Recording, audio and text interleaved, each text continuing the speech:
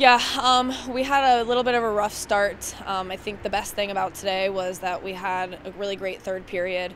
Our team fought all the way to the end. We had some trouble connecting with our breakouts and really getting shots off in the first couple of periods there. But unfortunately, we weren't able to pull through. We worked hard all the way to the very end, and Chatham capitalized on a few of our mistakes, and they were able to come away with that win tonight.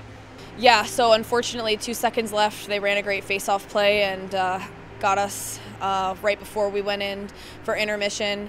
The message to the team was we can't let that goal, set the tone or set the pace for our momentum moving forward. We responded very well. The response in the locker room was great.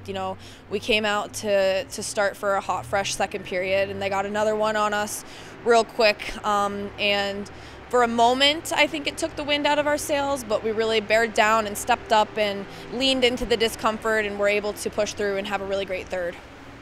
Yeah, in the locker room at the end of the game there, we had a little bit of a shout out to our seniors. And, every senior class goes through a lot.